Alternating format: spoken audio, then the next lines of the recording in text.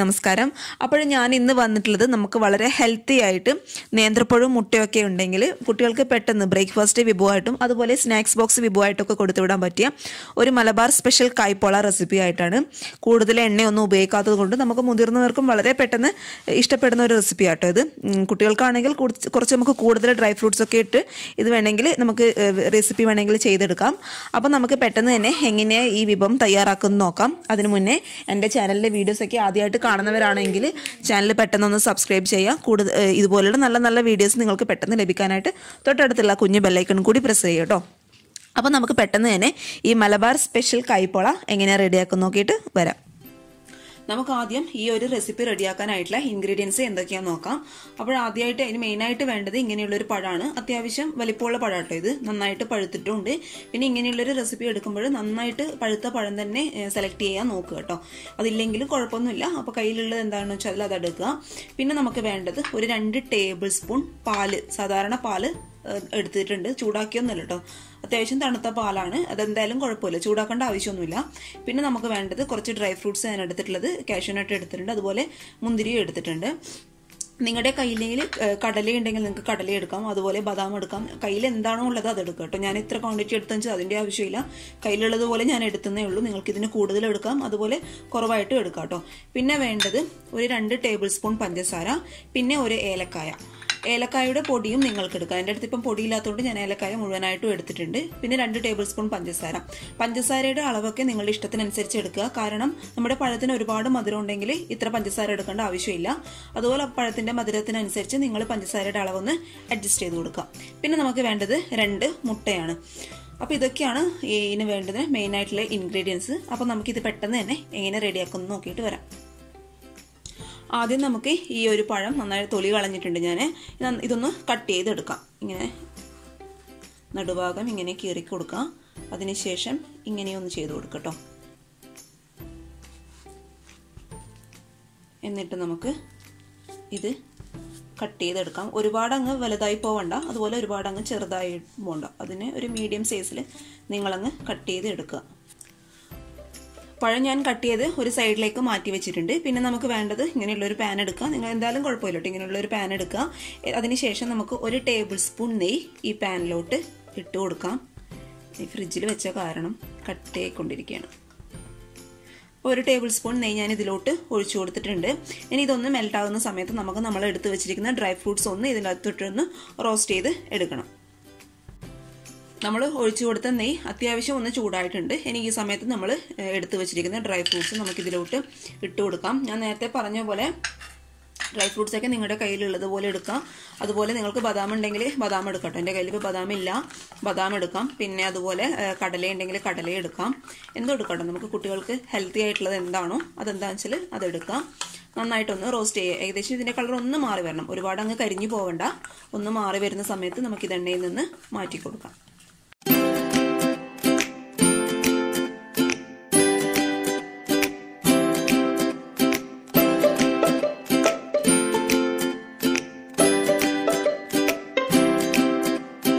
നമ്മൾ ഇട്ട് കൊടുത്ത കാഷ്യൂ അതുപോലെ മുന്തിരിന്റെ കളറൊക്കെ അത്യാവശ്യം മാറി വരുന്നുണ്ട്. ഇനി നമുക്കിത് ഈ എണ്ണയിൽ നിന്ന് മാറ്റി കൊടുക്കേണ്ട സമയമായിട്ടുണ്ട്. അപ്പം ഞാനിതൊന്ന് മാറ്റിയിട്ട് എടുക്കട്ടെ കേട്ടോ. ഇനി നമുക്ക് ഈ കാഷ്യൂം മുന്തിരിങ്ങ നമ്മളൊന്ന് റോസ്റ്റ് ചെയ്തെടുത്തില്ലേ, അതേ സെയിം എണ്ണയിൽ തന്നെ നമ്മൾ കട്ട് ചെയ്ത് വെച്ചിരിക്കുന്ന പഴം പാന് ചൂടാകുമ്പോൾ ഇതിലോട്ടൊന്ന് ഇട്ട് കൊടുക്കാം. നന്നായിട്ടൊന്ന് വാട്ടി കൊടുക്കുക കേട്ടോ. എന്ന് വെച്ച് ഒരുപാട് അങ്ങ് സ്പൂണിട്ട് ഇളക്കരുത്, പഴം ഉടഞ്ഞു പോകരുത്.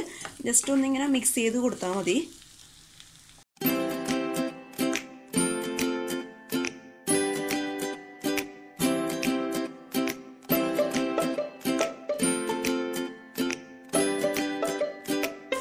അപ്പോൾ കുട്ടികൾക്കൊക്കെ നല്ല ഹെൽത്തി ആയിട്ടുള്ള ഒരു സ്നാക്കാട്ടോ ഇത്. കാരണം പഴമൊക്കെ ഡയറക്റ്റായിട്ട് കഴിക്കാത്ത കുട്ടികൾക്ക് ഇങ്ങനെ പഴവും മുട്ടയൊക്കെ മിക്സ് ചെയ്ത് കഴിക്കുമ്പോൾ ഒരു ടേസ്റ്റ് തന്നെയായിരിക്കും. നിങ്ങൾ ഒരു തവണ ട്രൈ ചെയ്ത് നോക്കൂ.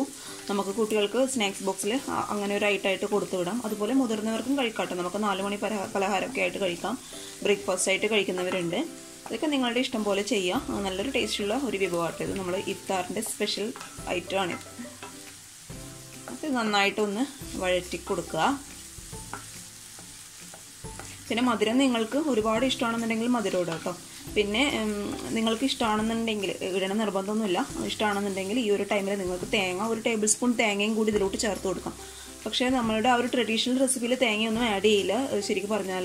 പക്ഷെ ഞാൻ കഴിക്കാനുള്ള ഒരു ടേസ്റ്റിന് വേണ്ടി ഇട്ട് കൊടുക്കും. നമുക്ക് വീട്ടിലൊക്കെ ഉണ്ടാക്കുമ്പോഴും എന്ത് എടുക്കും, നിങ്ങൾക്ക് കുട്ടികൾക്ക് എന്താണോ ഇഷ്ടം അത് ഇട്ട് കൊടുക്കുക കേട്ടോ. തേങ്ങ ഇഷ്ടമാണെങ്കിൽ തേങ്ങ ഇട്ട് കൊടുക്കുക. കഴിക്കുമ്പോൾ കടിക്കാനൊരു ടേസ്റ്റ് ഉണ്ടാവും. അത്ര തന്നെ. ഇത് നന്നായിട്ടൊന്ന് മിക്സ് ചെയ്യുക. ഇതൊന്ന് വാടി കിട്ടണം കേട്ടോ. ഒരുപാട് അങ്ങ് ഉടഞ്ഞു പോകേണ്ട ആവശ്യമില്ല. ജസ്റ്റ് ഒന്ന് വാടി കിട്ടിയാൽ മതി നമുക്ക്. ഇതിനായിട്ട് ഇങ്ങനെ ഒന്ന് ഇട്ടിളക്കി കൊടുക്കുക.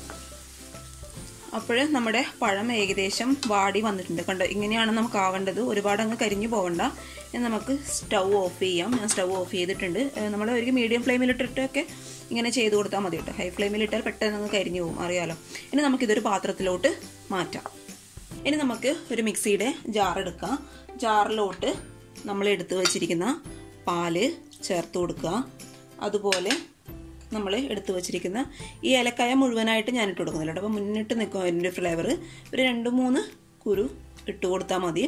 അപ്പോൾ ഈ ഏലക്കായ എന്തിനാണ് ചേർക്കുന്നത് വെച്ചാൽ നമ്മുടെ മുട്ടയുടെ ഫ്ലേവർ ഒന്ന് പിന്നോട്ട് നിൽക്കാൻ വേണ്ടിയിട്ടാണ്.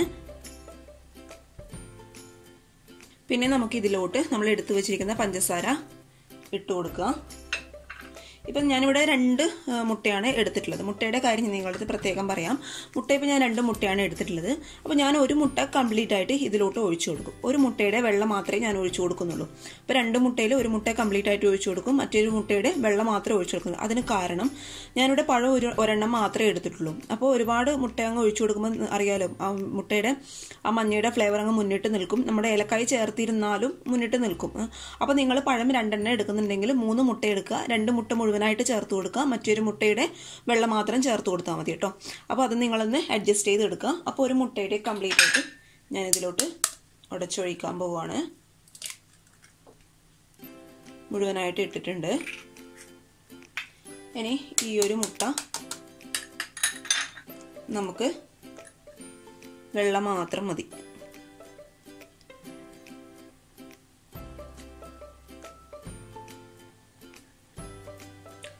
അപ്പോൾ ഞാൻ മുട്ടയും ഇതിലോട്ട് ഒഴിച്ചു കൊടുത്തിട്ടുണ്ട്. ഇത് നമുക്ക് ഈ മിക്സിയിൽ ചെയ്യുന്നതിന് പകരം നമുക്കൊരു പാത്രത്തിൽ ഒഴിച്ച് ജസ്റ്റ് ഒന്ന് സ്പൂൺ ഇട്ടിട്ടും ചെയ്യാം കേട്ടോ. പക്ഷെ അങ്ങനെ ചെയ്യുമ്പോൾ ഈ മുട്ടയുടെ ആ ഒരു മഞ്ഞയുടെ സ്മെല്ലൊന്ന് മുന്നിട്ട് നിൽക്കും. അപ്പോൾ മിക്സിയിലിട്ട് അടിച്ചെടുക്കുമ്പോൾ ആ പ്രശ്നം ഉണ്ടാവില്ല. അപ്പോൾ നിങ്ങൾ ഇങ്ങനെ തന്നെ ചെയ്യാം. പിന്നെ ഏലക്കായുടെ ഫ്ലേവറൊക്കെ കൂടുതൽ ഇഷ്ടമാണെന്നുണ്ടെങ്കിൽ അങ്ങനെ ചെയ്യട്ടോ. ഏലക്കായ കുറച്ച് കൂടുതൽ ഇട്ട് കൊടുക്കുക. അപ്പോൾ ഞാനിത് നന്നായിട്ടൊന്ന് അടിച്ചെടുത്തിട്ട് പെട്ടെന്ന് വരാം. വാട്ടി വെച്ചിട്ടുള്ള പഴം ഞാനൊരു പാത്രത്തിലോട്ട് മാറ്റി വെച്ചിട്ടുണ്ട്. ഇനി നമ്മൾ അതുപോലെ മിക്സിയിൽ അടിച്ചെടുത്ത മുട്ട അതുപോലെ പാലിൻ്റെ മിക്സ് ഇതിലോട്ട് ചേർത്ത് കൊടുക്കുക.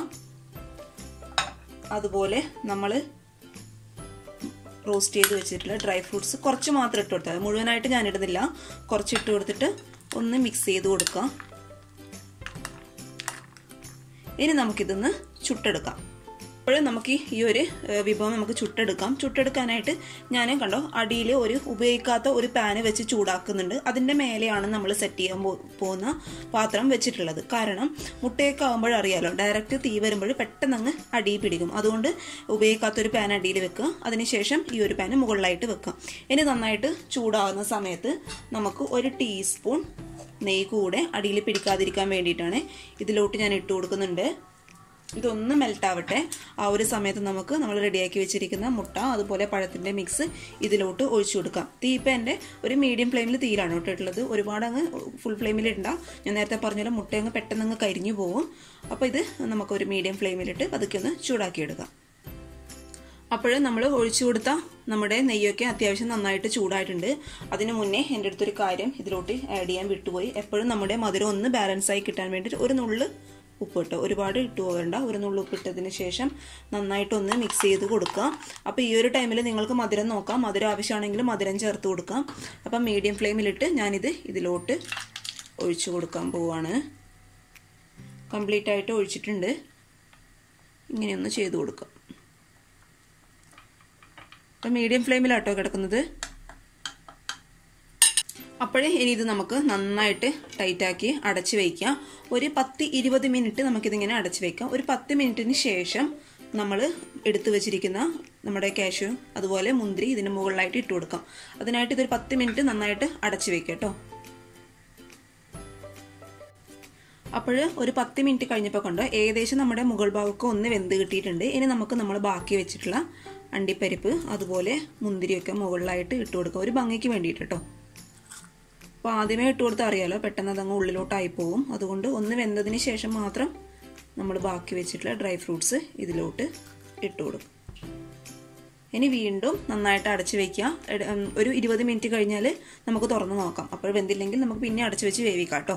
അപ്പോൾ നമുക്കൊരു 10 മിനിറ്റ് കൂടി അടച്ചു വയ്ക്കാം. ഓൾറെഡി 10 മിനിറ്റ് ആയിട്ടുണ്ട്. ഇനി ഒരു 10 മിനിറ്റ് കൂടി നമുക്ക് അടച്ചു വെച്ച് വേവിച്ചെടുക്കാം. അപ്പോൾ ഏകദേശം ഒരു 25 മിനിറ്റ് കഴിഞ്ഞപ്പോൾ കണ്ടോ നമ്മുടെ ഈ ഒരു വിഭവത്തിൻ്റെ മുകൾ ഭാഗമൊക്കെ നന്നായിട്ട് വെന്തിട്ടുണ്ട്. അപ്പോൾ നമുക്കൊരു എന്തെങ്കിലും നിങ്ങൾക്കൊരു ഡൗട്ട് ഉണ്ടെങ്കിൽ ഒരു സ്പൂണോ അല്ലെങ്കിൽ ഒരു സ്ക്വയറോ കത്തിയോ വെച്ചിട്ട് എന്നിങ്ങനെ കുത്തി നോക്കുക. അപ്പോൾ നന്നായിട്ട് ക്ലിയർ ആയിട്ട് വന്നിട്ടുണ്ട് കേട്ടോ. അപ്പോൾ ക്ലിയർ ആയിട്ട് വന്നാൽ ഇതിനുള്ളൊക്കെ നന്നായിട്ട് വെന്തിട്ടുണ്ടെന്നാണ് അർത്ഥം. അപ്പോൾ നമുക്ക് തീയനി ഓഫ് ചെയ്യാം. ഞാൻ ഓഫ് ചെയ്തിട്ടുണ്ട്. അപ്പോഴിനി എന്താ നമുക്ക് ഇങ്ങനെ ഒരു മുകൾ ഭാഗമൊക്കെ ഒരു വെള്ള പോലെ കാണുന്നത് നമ്മൾ പാലും അതുപോലെ മുട്ടയൊക്കെ അടിച്ചെടുത്തുകൊണ്ടാണ് കേട്ടോ, അല്ലാതെ അത് വേവാത്തത് കൊണ്ടല്ല. ഇനി നമുക്കിത് ചൂടാറിയതിന് ശേഷം ഒരു പ്ലേറ്റിലോട്ട് മാറ്റാം. ഇപ്പം തന്നെ പ്ലേറ്റിലോട്ട് മാറ്റി എന്താ കുഴപ്പമെന്ന് വെച്ചാൽ നമ്മൾ ഈ മുകളിലിട്ട് കൊടുത്തിരിക്കുന്ന ഡ്രൈ ഫ്രൂട്ട്സ് ഒക്കെ പെട്ടെന്ന് ഇളകിങ്ങ് പോരും. അപ്പോൾ ചൂടാറിയതിന് ശേഷം നമുക്കിതൊരു പ്ലേറ്റിലോട്ട് മാറ്റാം. ചൂടാറിയതിന് ശേഷം ഞാൻ ഈ നമ്മുടെ കായ്പോള കേട്ടോ ഇതിന് പറയും, നമ്മുടെ നാട്ടിലേക്ക് കായ്പോള എന്നാണ് പറയുന്നത്. അത് ഞാനൊരു പ്ലേറ്റിലോട്ട് മാറ്റി കൊടുത്തിട്ടുണ്ട്. ഇനി നമുക്കിത് കട്ട് ചെയ്യാം. അപ്പോൾ ഇതൊക്കെ ചൂടോട് കൂടി കഴിക്കുമ്പോൾ ഒരു പ്രത്യേക ഒരു ടേസ്റ്റാണ് കേട്ടോ. തണുത്താലും ടേസ്റ്റിന് കുറവൊന്നുമില്ല, പക്ഷെ ചൂടോട് കൂടി കഴിക്കുമ്പോൾ അറിയാലോ മുട്ടയും പഴമൊക്കെ ആകുമ്പോൾ ചൂടോട് കൂടി കഴിക്കാൻ നല്ലൊരു ടേസ്റ്റാണ്. പോരാത്തിന് ഡ്രൈ ഫ്രൂട്ട്സും. അപ്പോൾ നിങ്ങൾ എല്ലാവരും ട്രൈ ചെയ്ത് നോക്കണം. തീയൊക്കെ നിങ്ങൾ അഡ്ജസ്റ്റ് ചെയ്ത് മാറ്റി കൊടുക്കുക കേട്ടോ. നിങ്ങൾക്ക് അറിയാമല്ലോ മുട്ടയുടെ അടിഭാഗമൊക്കെ പെട്ടെന്ന് ഇതിപ്പോൾ ഒട്ടും തന്നെ അങ്ങ് കരിഞ്ഞിട്ടില്ല. കാണിക്കാൻ കുറച്ച് ബുദ്ധിമുട്ടുണ്ട്, കാരണം കണ്ടോ ഒട്ടും അങ്ങ് കരിഞ്ഞിട്ടില്ല. അപ്പോൾ നിങ്ങൾ തീയൊക്കെ അഡ്ജസ്റ്റ് ചെയ്തിട്ട് ഇട്ട് കൊടുക്കുക. നിങ്ങളെല്ലാവരും ട്രൈ ചെയ്ത് നോക്കണം. ട്രൈ ചെയ്ത് നോക്കിയിട്ട് അഭിപ്രായങ്ങളൊക്കെ അറിയിക്കാം. അപ്പോൾ കുട്ടികൾക്കൊക്കെ വളരെ ഹെൽത്തി ആയിട്ടുള്ള ഒരു സ്നാക്കായിട്ടാണ് ഇത്. എല്ലാവരും ട്രൈ ചെയ്ത് നോക്കിയിട്ട് അഭിപ്രായങ്ങളൊക്കെ അറിയിക്കാം കേട്ടോ. അതുപോലെ എൻ്റെ ചാനലിലെ വീഡിയോസൊക്കെ ആദ്യമായിട്ട് കാണുന്നവരാണെങ്കിൽ ചാനൽ പെട്ടെന്ന് സബ്സ്ക്രൈബ് ചെയ്യുക. അപ്പോൾ നമുക്ക് അടുത്ത വീഡിയോ ആയിട്ട് കാണും വരെ താങ്ക് യു. ബൈ.